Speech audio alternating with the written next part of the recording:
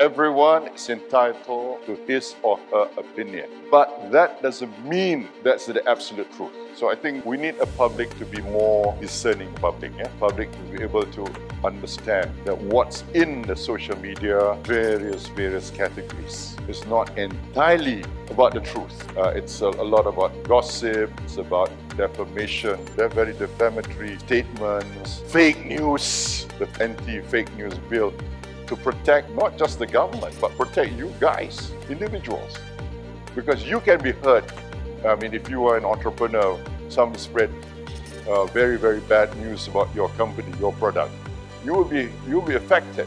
But through the anti-fake news law, we can take action against them. But we do not want to, of course, be accused of curtailing individual freedom.